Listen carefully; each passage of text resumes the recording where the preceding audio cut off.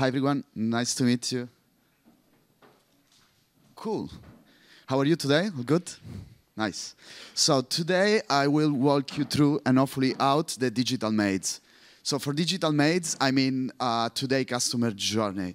If you think about it, as consumers, there is so much information, so many choices, so many channels, competitors. So it's easy to get lost, right? And our job as marketing managers is actually helping people get out the digital maze. This is how I define it. So if we take a step back, right, the customer journey before the internet was pretty simple. So I take the example of Giovanni, Italian, looking to buy a fork to eat his spaghetti, right? So the first thing he was going to do is see the ad for the first time on a billboard, the new fork. And then he will go on the shop, find it on the shelf, and eventually use it to eat his spaghetti, right? It's not racist because I'm Italian, so I can say it, yeah? Cool. So that was a pretty simple journey, right? And then, of course, the internet came. Google defined it as the zero moment of truth, which is actually all the information we have online, right? So between seeing the ad for the first time and actually going to the shop and buy it, there is a lot of research, right? So Giovanni can go online and actually, you know, read blogs around the fork, can check what his friends are doing with that fork. He can go, you know, on YouTube and watch videos and etc., right? So much information, right? And then today, Giovanni is not just looking, you know, for information, but then he's actually doing a TikTok and showing his friends how to use the fork, right? So he's also becoming an influencer, and he's actually getting back, right? So now Giovanni is not just the final user, but he's also like a marketing manager himself, right? So as you can see, right, we moved from a very linear customer journey to actually like a very confusing one. Because, you know, this is the modern customer journey. So many touch points, there is no clarity, so much information. And for brands, it's very hard to be remembered, right? To control the experience and to make sure that people move from awareness to conversion, if you want, right? Google defined it as the messy middle.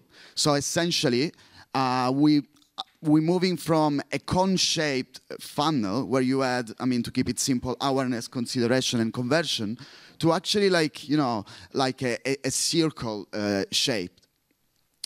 Where, you know, people move from the exposure to the experience, but they constantly moving from exploration to evaluation. So you're exploring new alternatives and you evaluate new alternatives as well, right? And yeah, so I define this as the digital maze because it's easy for people to get lost. So our job as a marketing managers is to help people get out of the maze.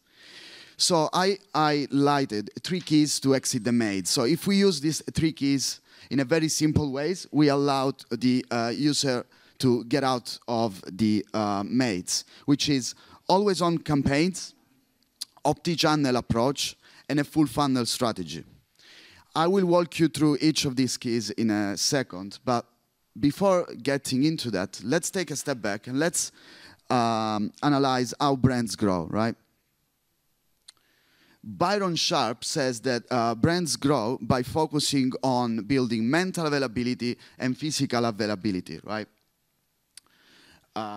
Mental availability refers to the likelihood of people to remember and think of your brand during a purchase decision. So simply, I work for LIPTON. If I'm thinking about tea, I think about LIPTON. Or if Giovanni is thinking about fork, is thinking about the new fork, right? Then physical or digital, I would say, availability is how easily Giovanni, the consumer, can find the product when looking for it, right? So in this case is, can Giovanni find the new fork on the shelf when looking for it, right? So I usually give the example of, if I would like to have a Coke, right? I go to the shop and I ask for a Coke. If they don't have it and they have Pepsi, I might just buy Pepsi, right? So for brands, it's important to make sure that people remember you and think of you when thinking about your category, if you want. But then they need to be able to find you when they into the category searching as well, right? And then there is another thing that defined by Byron Sharp as the law of buyer moderation. So every buyers will buy less over time, while light users and non-users will start buying over time.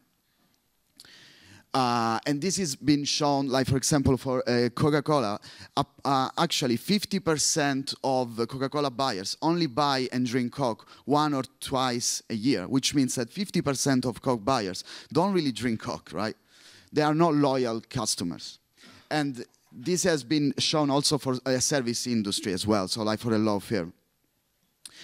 This means that growth is about getting more people to buy what you do. It's not just about getting people buy more, but it's actually reaching everyone. So we need to target, so this is the first takeaway here, we need to target broad audiences to reach all buyers. Because as you can see, most of the market is non-buyers and light buyers. By focusing only on heavy buyers, you're just looking at a small part of the picture, right? So this is the first key here, right? So the first key is always on campaigns to target a broad audience to build mental availability. So making sure that people think of you when thinking about the category, the best way to do it is make sure you're always on and they see you often. Because in a society where, you know, there is a lot of quantity, it's good to make sure that people remember you, right? So, you know, delivering the always on message. If you think about it, there are studies that say that 95% of our brain works for shortcuts. So we're very lazy, actually. So we usually take the quickest decision, the fastest decision, right? So the best way to do that is making sure we're there. There are studies that prove that always-on presence, of course, increase mental availability and the brand recall. So there is a correlation, of course, between awareness and buying intent. So if you put together the always-on approach plus a consistent message, I think this is where you win, right? And we have great examples here. You have Nike, Red Bull, Adidas. They always repeat the same message. Now, they have enough money to change the message every hour, right? But they keep a consistent message and an always-on presence because it's easier to remember. Then the second key is omni-channel campaigns to build the physical and digital availability, right? Why I say omni-channel? Omni-channel, in my opinion, is a mix of course, you want to be multi-channel because you want to be on different channels, but then you want to be omni-channel because you want to have a consistent approach across all the channels. But then, in my opinion, we should be omni-channel. So you should choose the optimum channel for you, which means being where you can be where where final consumer is, be where you can afford to be as well. So to give you an example, one of our brands is Packa, right? You might see Packa on a billboard in the London Underground, but then if you're searching for Packa herbs on the Tesco website, you need to make sure to find us, right? Because if you don't find us through organic presence and the paid presence as well to protect ourselves from competitors, making sure we list on the top of the search engine result page, then you either don't buy us or buy competitors, right? In other words, if you can see it, you can buy it. I really like this, sorry. And then the last key is full funnel campaigns to close the gap between the trigger and the purchase. So you remember like the circle shape, right? Funnel. So of course we're still looking at it in a cone shape because it's easier to draw, it's easier to work on it. But if you think about it, for people it's easy to get lost, you know, between awareness and conversion. So a full funnel approach allows you to constantly move people from top of funnel to bottom funnel, right? So yeah, see, because we move constantly from exploration to evaluation. So, you know, making sure you constantly move people, I think it's the key there. So yeah, like summing up, I feel like message consistency plus mental availability and physical availability, I think this is what really makes people buy our product and makes them exit the digital maze, right? So summing up, I feel like to solve the messy middle, which is today customer journey, we need to have always-on campaigns to build mental availability, omni-channel campaigns to build physical and digital availability, full funnel to close the gap between awareness and conversion, and then everything with a clear and distinctive and consistent information across all the touch points. So I think message consistency is the key there. So yeah, will you manage to get your user out of the journey and the maze? Thank you, guys.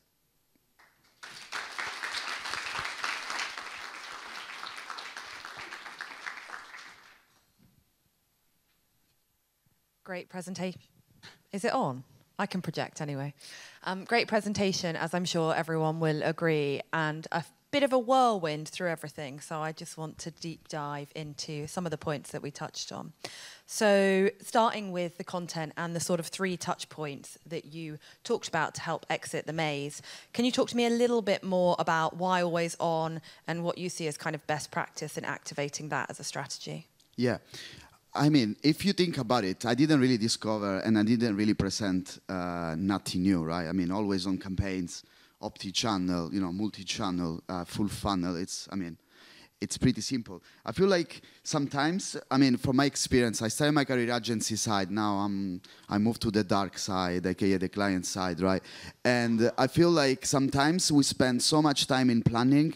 So I give you an example, right? When I was agency side, I had a client that will send me a brief, take like 1 month to respond to the brief, then go live with the campaign, be live, I don't know, like 1 month, 2 months, and then, by the way, the algorithm takes up to 3 weeks to learn, and then post the campaign, build a post-campaign analysis, which takes another month to deliver, and then learn and get back to another campaign, which you're losing a lot of visibility, and the algorithm doesn't learn.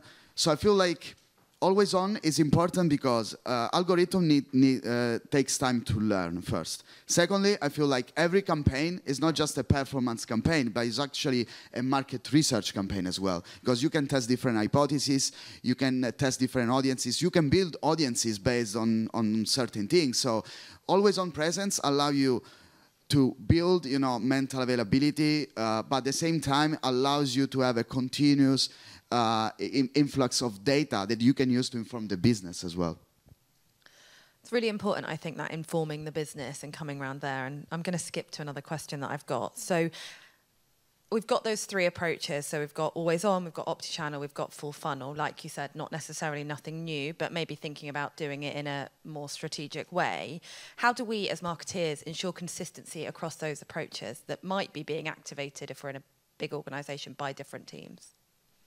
Yeah, and this is where probably like playbooks play a role. And I don't really like playbooks because, again, we spend so much time and work building playbooks, and then someone leaves the company, someone else joins the company, and they forget about all the playbooks and everything. But I feel like having actually some rules, right, in terms of like, because I feel like if you work with agencies, they have big turnovers. They have people that come and go, right? So in my opinion, it's the client, in this case, should have a clear objectives. So making sure you have your rules in terms of who your audience is, what's your message, what's your style, and just make sure that you respect that over time, I would say. But I keep it simple, I would say, because I think also, and we were discussing this before, I feel like in a society where, of course, there is a lot of technology, we can do so many things, we can measure so many things, I feel like sometimes we get lost in testing so much,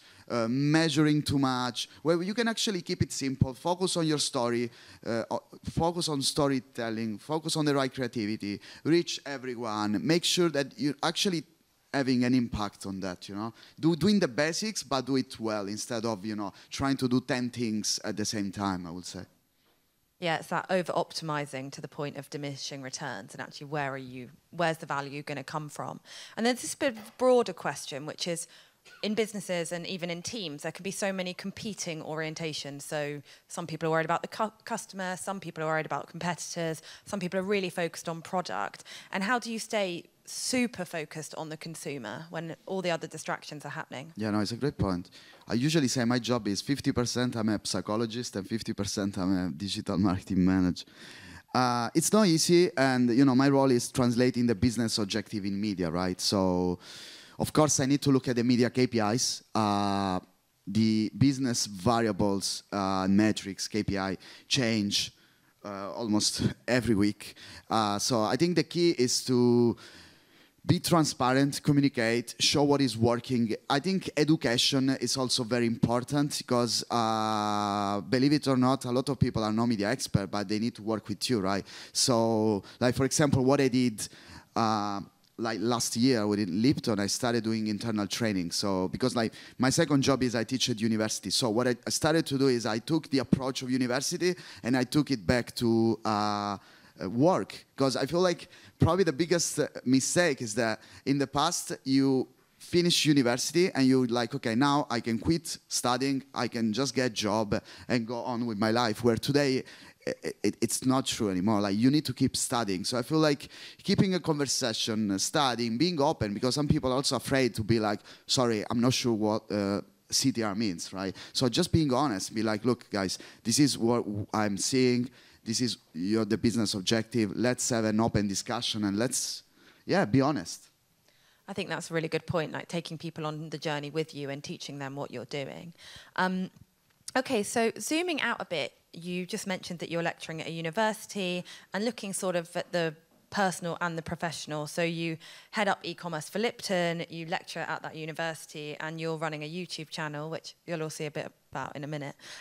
What drives you with your work and your life? Like, what drives you to do this rather than to just turn up at your day job and kind of do it how it's been done for the last 5 years? Yeah, I mean, of course, there is a passion.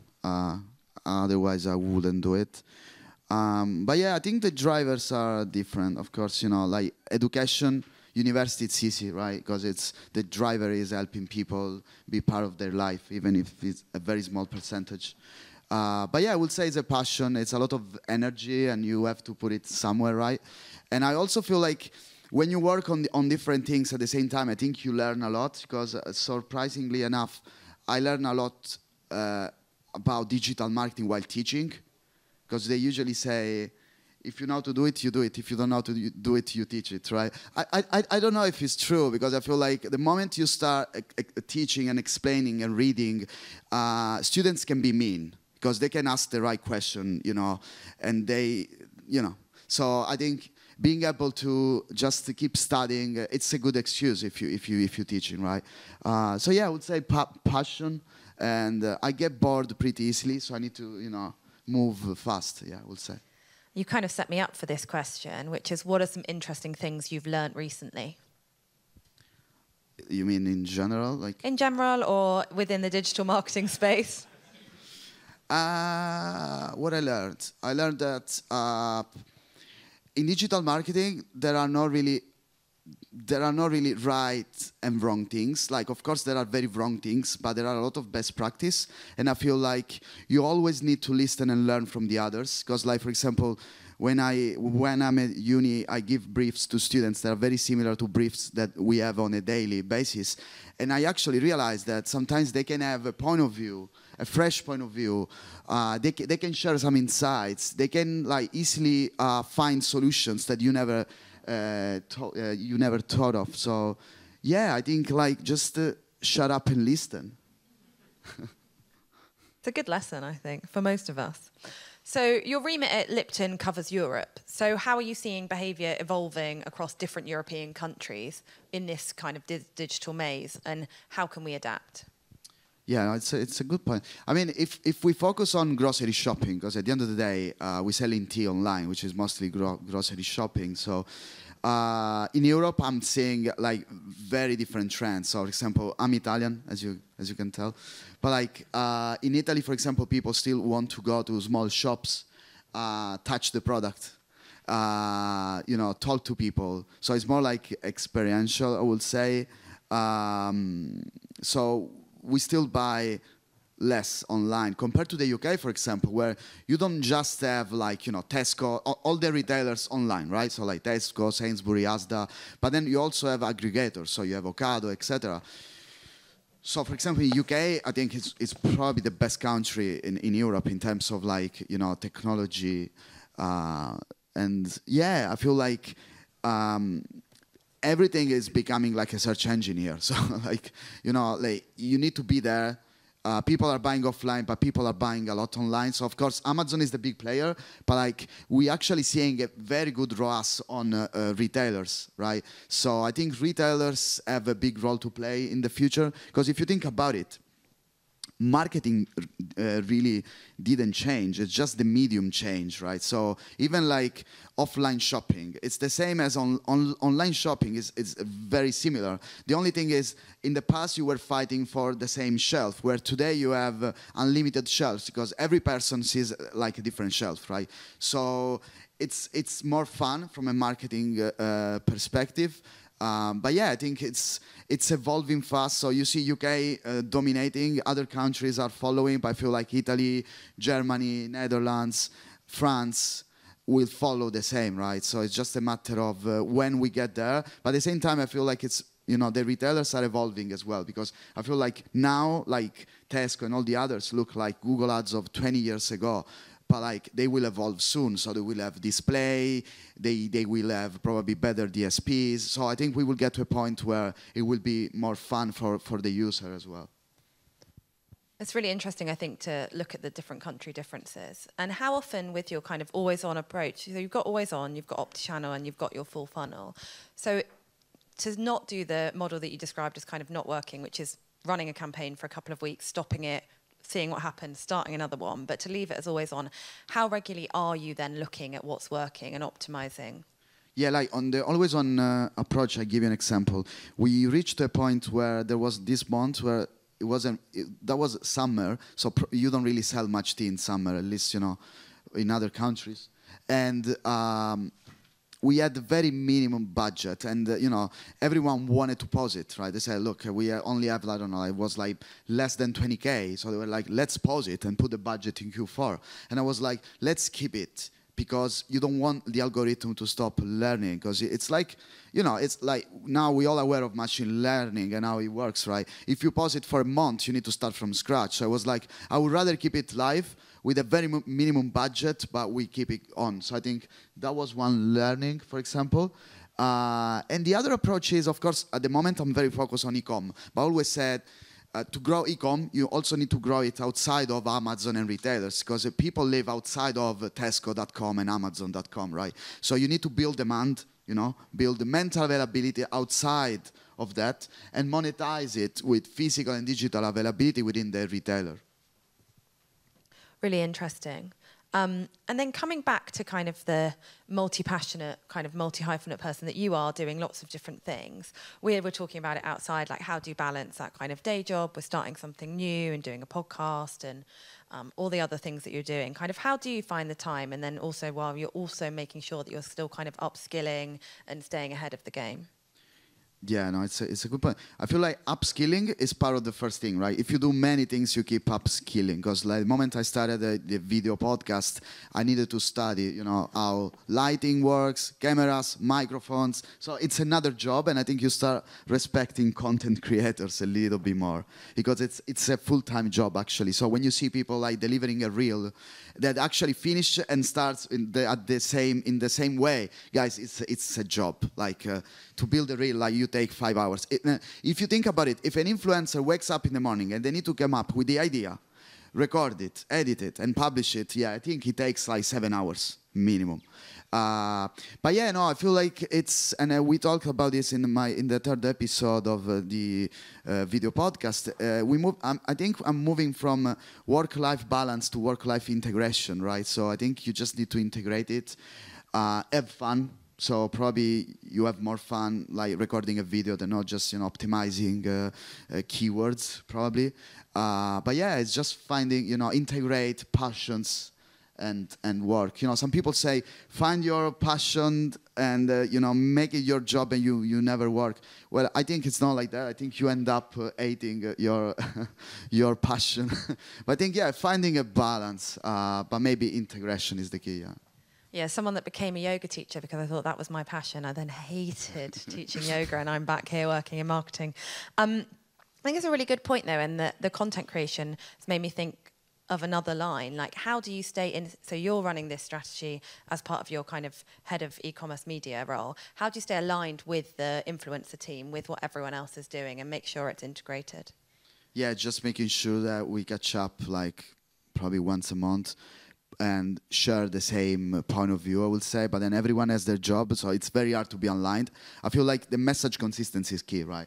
Because so if the e-com channel is saying, I don't know, drink tea because it makes you live longer, I don't know, we don't say that, but it's an example. Then make sure that influencers and all the others repeat the same message. So you make sure that, you know, there is consistency like people, right? You want to be consistent. So of course I'm different than when I'm home, but I'm not that different, you know? I always try to be consistent as well. Right? So I feel like consistency is the key. So again, you know, when you have your brand guidelines, I think you should have your media guidelines as well, right? I think it's a good point, and sometimes it's a gap we see, right, with not having media guidelines. I think we've only got time for one more question, so I'll ask my final one, which is circling back to the consumer. If people take one thing away from mastering the consumer journey and the messy middle, what do you think it would be?